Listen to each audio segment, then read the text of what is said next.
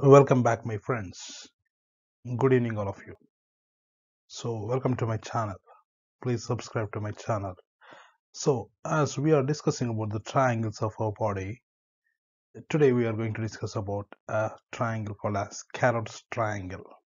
Calot's triangle. So, what is the location of this Calot's triangle? So, what is the location of this Calot's triangle? So, the Calot's triangle is present under the surface of river. So in the slide on the screen, we can identify this is a brown color structure is nothing but the liver. So under the surface of the liver, we can identify the triangular area. So that triangular area is called as Calot's triangle. Let us discuss about the boundaries of it. So here can identify this Calot's triangle. I just want to make it bigger. Yes, in this picture, we can identify clearly the Calot's triangle. So let us discuss about the boundaries. So what is present below and laterally? So below and laterally, here you can identify it is contributed by the cystic duct. Cystic duct.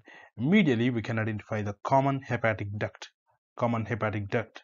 And above and laterally, we can identify the undersurface of the liver. Undersurface of the liver. So above and laterally, undersurface of the liver.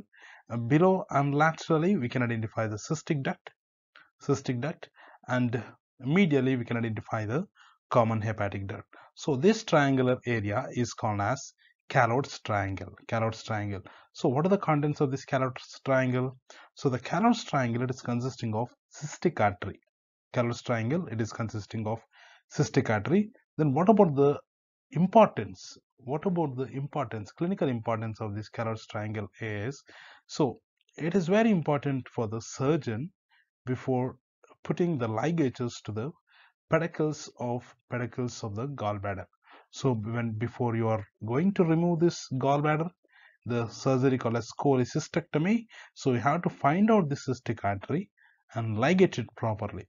So to identify that cystic artery, so the cystic artery is present in this Calot's triangle. It is present in the Calot's triangle. So behind this cystic artery, we can identify the portal vein. Portal vein, it is present here. So that is about the Calot's triangle and its importance. So here you can identify the Calot's triangle. So this is nothing but the common hepatic duct, which is forming the medial boundary, and this is forming the below and laterally, it is formed by the cystic duct. Above and laterally, we can identify the undersurface of the liver. These are the three boundaries of the Calot's triangle. Cystic artery, which is the content of this Calot's triangle. So try to see here. So in the laparoscopic cholecystectomy, so you have to be careful when you are removing the gallbladder along with the duct. That surgery is called as cholecystectomy. During that surgery, you have to ligate the gallbladder clearly, properly, and separate the cystic artery from it. Then you can remove the gallbladder.